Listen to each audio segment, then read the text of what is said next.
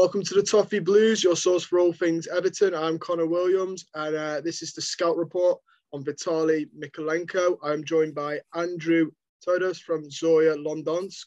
Andrew, firstly, welcome and thank you for coming on, mate. No, cheers. Thanks for having me. Looking forward to chatting a bit about the new recruit at Goodison Park. Yeah, well, we're excited to talk to you. This is a sort of signing that sort of had everyone I've spoke to a little bit like, I'll be quite honest with you, I only know of him from Football Manager, and a couple of the people I've spoke to are very much on the same basis. We don't watch a lot of Ukrainian football. He is very well rated on Football Manager. He turns into quite the nice left back on the game. And I'm sort of hoping that'll be a similar effect in real life. I hope he's, one of the ones they do get right in the millions they call out. But my first question for you to get to know a little bit more about him is, tell us a little bit more about who he is then, because like I said, we don't know much about him. Who is he? What's he like? What can Everton fans look forward to seeing from him? Yeah, so starting off, he is a left back, as I think everyone does know already, but he started off his, youth career, etc. He was mainly used as a centre-back. Then, to whatever degree, some of his coaches decided to shift him out wide because he's got a lot of pace, got an eye for crossing as well, and relatively good combining with the winger down that's on the same flank as him to help out with attacking and that kind of thing. And on the basis of the fact that he's got that pace, very much helps out with his recoveries, interceptions when he has to track back, and likewise. No problem. You mentioned he was a centre back in his youth. I had a Google of him, obviously, once we're linked with him. Was he any good at centre back? Just he doesn't look physically imposing as you'd think of a centre back. When you think 6'5", built like a brick house. No, exactly. I feel that that's one of probably the main reasons that he got shifted out wide, because he evidently doesn't have the physical stature. I feel that's the main thing. He's relatively good at tackling, also defensively aware on the most part. But I feel that physical presence was what's lacking, and especially like in aerial challenges or something like that, like 5'11", just under 6 foot, it's not going to be too helpful for the most part. He has played at centre back though in recent years due to like COVID and stuff. Over the past year, there's been a few absences in both Ukraine and Dynamo Kyiv's teams, and he's had to slot in there. But that's mainly when they're playing three at the back. So when he's that left-sided centre-back, it sort of still gives him the freedom to maybe go forward a bit and that kind of stuff. But I mean, on the whole, I don't think he's been recruited by Everton to fulfil that role in any small part. Yeah, I feel that's the general consensus anyway. Yeah, no, that's the consensus the fans are getting from this transfer. Although it is nice to know that he has that versatility in his locker, because, like you said, injuries are a common problem in football, and Everton seem to be plagued at them at the minute. You mentioned a little bit of his strengths. Tell me a couple more strengths and weaknesses we can expect to see from him. Yeah, so like I said, he's quite good at crossing, but what he likes to do is he likes to work on the overlap with his winger or whoever he's alongside on that side of the pitch. The crosses, though, I wouldn't say they're like sort of deep crosses that you get onto like to a target man or anything like that. He likes putting them into like near the front post, maybe a lot of cutbacks. I'd say that probably his crossing strength are the low-driven ones that he's got going for him. And also, when he has to face up against a relatively quick / strong winger from the opponents, he's relatively good in containing them. Like, for example, against Portugal a couple of years ago when Ukraine played them at the Stade de Liège, he basically pocketed Ronaldo. Okay, Ronaldo's not in the prime of his career, but still, it was like for a 20-year-old left back to do that, it was, a very sort of big performance from him. And I mean, he's got a lot of experience playing against some of those top players. Maybe the UPL, Ukrainian Premier League, isn't as strong as many believe, and I can vouch for that it isn't. And obviously, it's a lot lower in level than the Premier League. But the experience he's got in the Champions League over the past 2 seasons, and in the Europa League a few seasons before that as well, where he's played against some top sides, you know, Chelsea, Juventus, Barcelona, Bayern, the likes. So he knows what it is to play against top opposition. And the one thing that I feel that may be potentially different from his days at Dynamo is that evidently in the league, so weekly basis, more or less, he's very much up against a park the bus type scenario, because Dynamo are one of the best sides in the league. And on the whole, he doesn't have to do so much defending as you'd expect. So when he comes to Everton, evidently in the current position that you guys are in at the moment, kind of thing, I think that he will be required to step up in that respect, on the basis that maybe over the past few years he's not really been doing much of that in a regular kind of capacity, albeit in the European games he has been required to do that, on the basis that Dynamo are a lot weaker compared to their opposition. But yeah, overall, I think that he's got a good tackle on him,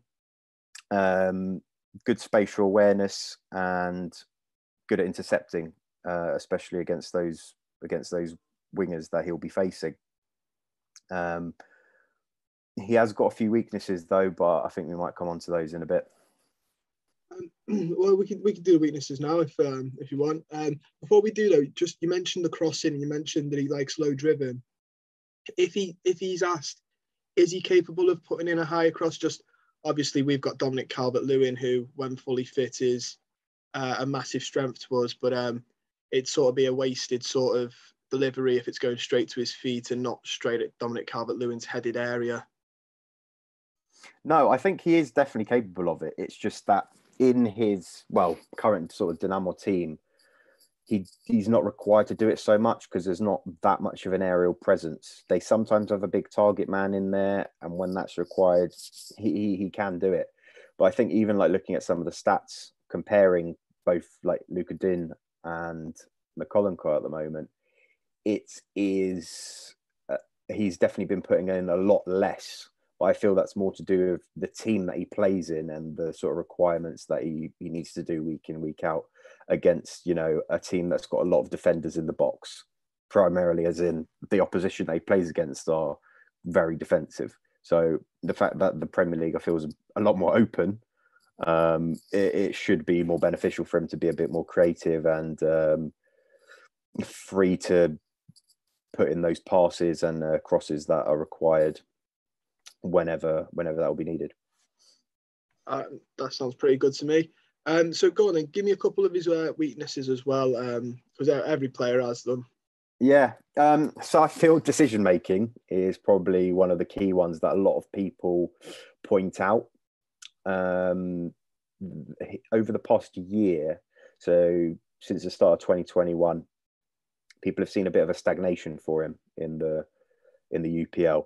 And in certain matches, he's like got a lapse of concentration, might do something a bit stupid in terms of like, instead of clearing it, might take an extra touch or try and dribble out of the position that he's in with his facing goal, that kind of thing. That sort of was quite a big mistake against Finland in a World Cup qualifier back in March, where he did it in like the 88th minute. Ukraine were winning 1-0.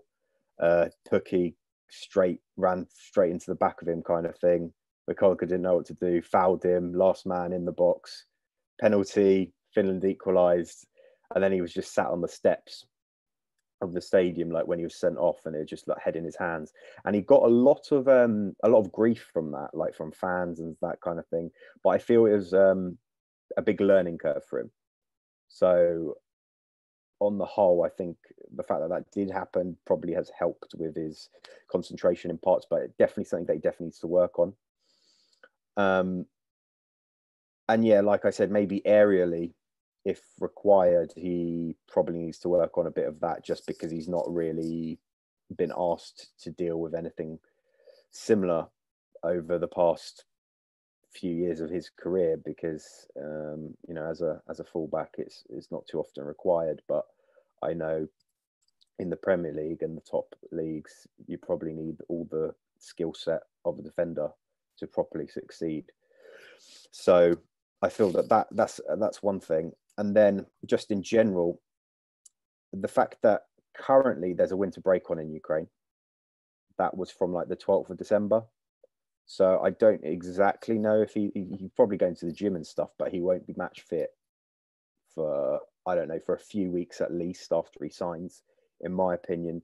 And then on top of that, to get adjusted to the pace of the Premier League, I think will probably take, I don't know, maybe a month or so. Just on my general guessing from other Ukrainian players that have come in the past, it takes a bit of adjusting, especially, like I said, with him playing against a lot of sides in Ukraine that don't press, quite low intensity matches where Dynamo Kyiv are very much the ones on the front foot, attacking a lot of the game. And then once they've got their few goals, they can take their foot off the gas because they're not really going to be threatened. He's going to have to come up, up trumps with that in the Prem, where it's very much that for the full 90 minutes, where he's going to have to be called upon and switched on. So that I feel is also linked with sort of the decision making, mental strength, that kind of thing. But I think he's still young enough to be able to develop that. So I think that's one of the biggest positives that Everton are getting, even though you're paying a bit of money for him. 17 million has been quoted. He has got a lot of potential. So, and I think he's still young enough to be nurtured into that talent that both yourself and I have been talking about, Football Manager and the likes. No problem. Yeah, you mentioned the price, and that coincidentally was my next question. Is it a good price? Are Everton getting a bargain, or do you think they're slightly overpaying, or do you think it's about fair? I'd say it's about fair, probably on potential because of what he can become, because he's still young.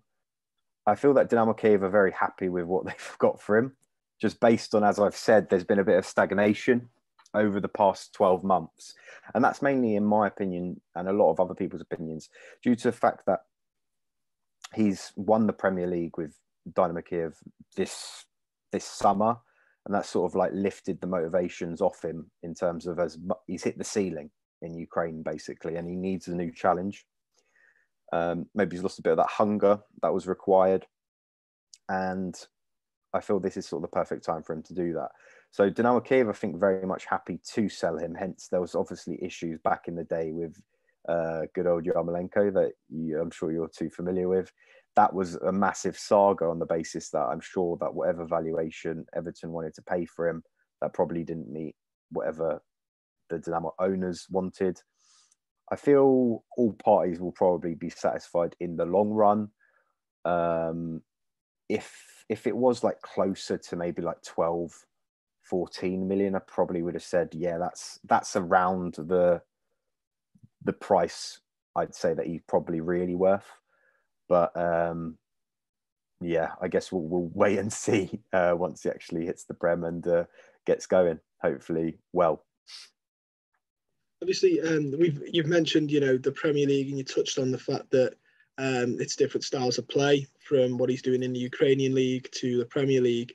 How do you think he'll adapt? He's obviously 22 now, 23 next year, and has only played in the Ukrainian league, apart obviously internationals and European competitions, which again the experience is vastly important. But how do you think he'll adapt, not just physically but mentally, to the Premier League? Yeah, like I said, mentally I think he should be okay. I think he's pretty open. Like we've already mentioned, he's already had a bit of that baptism of fire when he made that big mistake, got a lot of hate and all that kind of thing. But I think he's going to be up for the challenge because he can take example from the likes of Zinchenko at City, who are doing very well themselves and has adapted very well to sort of English life and the English game. And with his, potentially his place in Ukraine squad up for stake, if he doesn't carry on performing or if he drops off or anything, then that's obviously added motivation for him. And in general, I feel that it might take about up to 6 months for him to fully be engrossed in the Premier League. Just, to get the grip of how intense the crowds are, because in Ukraine the crowds are not that great. Sadly, you won't get that intense week in, week out. Also, just the new culture that he'll probably have to be facing. Language. I know a few months ago, he had an interview saying that it was quite difficult for him he was learning English, but it's been quite difficult for him to do that. But I feel that was more probably due to the fact that he was still in Ukraine. It wasn't much of a requirement 100% for him to learn it. But now that he's getting the move to England, he is going to more or less be forced to do that. And I mean, a lot of the other Ukrainian talents like Yarmolenko, Zinchenko, I think a lot of them didn't know much English themselves, and they're very much fluent in it now. So it will take a bit of time, but I think he should be good.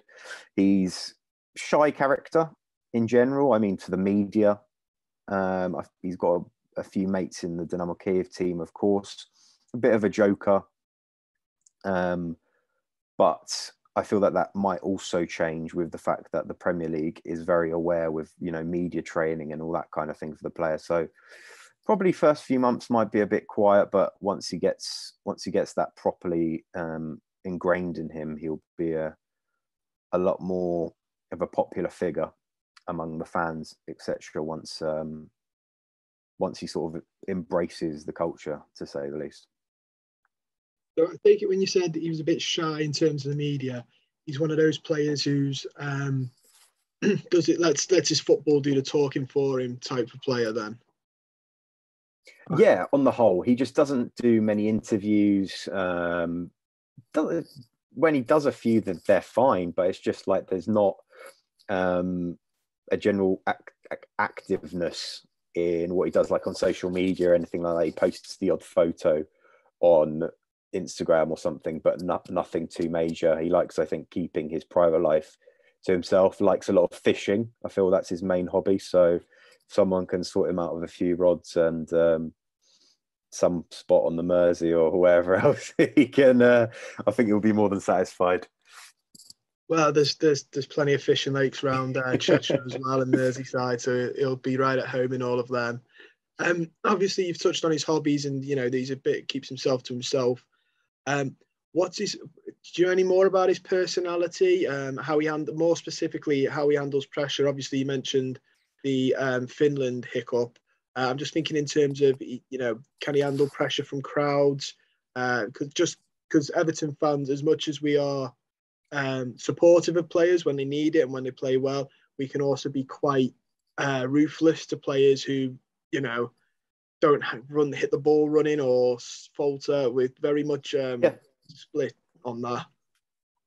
No, I think definitely he has got experience of that for sure. Even though the crowds are relatively small in Ukraine, there's obviously like quite fierce ultra groups and stuff. And when the team aren't playing too well, they'll certainly make their voices heard. So he's got experience of that for sure. And even if we're talking about criticism from like managers, like if they're, giving a word to him and that kind of thing, I think he's relatively receptive to that. There's quite a funny viral video that went out, I think, earlier this year, potentially last year, when Andriy Shevchenko was still the Ukraine manager. And Mykolenko was like either laughing or just doing something that you can't see in the camera. And then Shevchenko just goes to him whilst, the media was still there for like the open training session. He goes, what are you laughing at, son? There's nothing to laugh about at the moment, that kind of thing. So I feel that he's still got a bit of maturing to do. That's for sure. Age 22, not everyone's grown up just yet. So, but I think it will come. It will come, and I feel that England is probably a good place for that to happen, like the Premier League, compared to, for example, Ukraine, where it's still relatively a comfortable life for him. Nice wage, not too difficult in the league. You play for the big team. You're not really expected to do much after hours media stuff and all that kind of thing. You come into work, you go home from training, blah, blah, blah. Feel that now he's got a lot more responsibilities and hopefully you can take that on for him. Whether I would say he's like captain material or anything like that, probably not, just based on his character. He's not like like a proper leader type, but very much an important cog in a system, in my opinion. Okay. Yeah, I only ask because obviously in the last couple of years we had Leighton Baines and then we have Luca Dean, who I'm about to go into in a minute. But they're big shoes to fill. Everton tend to find their left backs and demand a certain style from their left backs, which again I'll get into in a minute. But I was just wondering if mentally you thought he was up to sort of filling those shoes. Yeah, in terms of character, like just Leighton Baines and Luca Dean, he's probably just he's just a bit different in my opinion. I don't think he's such a outspoken member of the team, but he is very popular, I think, amongst his Dynamo teammates. So that very much could be the same in Everton once he grasps the language, which hopefully shouldn't be too long. Yeah, I mean, there's nothing wrong with being quiet as well. You don't have to be outlandish all the time. Obviously, I've mentioned Luca Dean, and it does look from the fans' point that he might be leaving Everton due to a bust up with Rafa Benitez. Obviously, Luca Dean is a certain a level that maybe Mykolenko isn't quite at just yet due to his age. But how do you expect him to do if he comes in and replaces Digne? Is he the type of left back to charge up the wing and get crosses in? Because I've saw some stats for him. They were flying around on Twitter from Y Scout, I think it was, and it very much said that he got crosses in, but they weren't as accurate, and he's much more of a retention type of player. Yeah, but that's similar to what I've already been talking about. It's just the different styles of football that's required in Ukraine compared to what's going to be happening at Everton, where even though he can get those crosses in on the occasion, there's not an effective centre forward in the team that can deal with anything like that. They're either not in the right position, that kind of thing. The ask for him to put those crosses in on a regular basis is not so high in Ukraine. Whereas I feel even if you look at some of the stats for like the Ukraine national team, that's a slightly different story, where he's got a slightly better centre forward, and he's got. In terms of his style of play and the matches I've watched of him, I feel that he's more prone to doing that kind of stuff for Ukraine than compared to Dynamo Kiev, where slightly different ball game against the opponents that he gets coming up against. So I'm sure that the experience that he does have with Ukraine, that will very much help him adapt to the Premier League sort of style, especially with Andriy Shevchenko being the manager for so long. Now he's no longer, but still that legacy is there, and that's where he sort of broke into the team. So he can very much use that sort of build-up play football that Shevchenko tried to put in when he was the manager into just in general life in the Prem. Yeah, and like you said, he's played in the Champions League, so he'll be used to playing teams, like Barcelona, like you said, Juventus, who are much, they are bar the top 3-4 in England. The rest of the teams are sort of, best of the rest. Not quite nowhere near the levels of them, bar the top 3, I'd say at the minute. So obviously that allows for a little bit more. Is he quick? Yeah, he's got a lot of pace. I feel that's probably one of his main attributes and strengths. Also, sort of one-on-one duels. He's quite good at them due to that. He can get the tackling, interception when he's up against that winger. So very much helps out. And also when sort of playing on the counter or anything like that, good at driving with the ball. So, releasing it to either the central midfielder if needed as well. And then, sprinting down the pitch and trying to receive the next pass. So there's a variance in his game, which I feel he's potentially slightly more dynamic than Dean at the moment. Yeah, I'd have to agree. Just because I asked about the pace, because that was one of the and the very few criticisms Everton fans have of Luca Dean, but one of them is that he's not the fastest player in the world. And I doubt there'll be many people that argue that with me. You know, he's not the fastest player. So it'd be nice to have a little bit of pace going down that wing. Obviously, Damari Gray's there as well. So that left-hand side should be relatively rapid. Overall, would you say he's more of a defensive player than an attacking player? Obviously, you've mentioned it's a bit tough to judge him when he's playing in the Ukrainian league because they sit back. But when he plays in the Champions League games, you sort of get, does he go a little bit more forward? And then would you say he's better there, or do you think he's better defensively, or is he just an all-rounder? See, it's a bit of a hit and miss question on the basis that his defending is good. But like I said, there's occasion on his decision-making where, you know, it needs to be worked on slightly more. And I feel that he needs probably like a tougher defensive coach to fully help him with that. So he can use his strengths that we've already mentioned, sort of the pace and the recoveries that he can do to deal with the defensive problems that may come his way.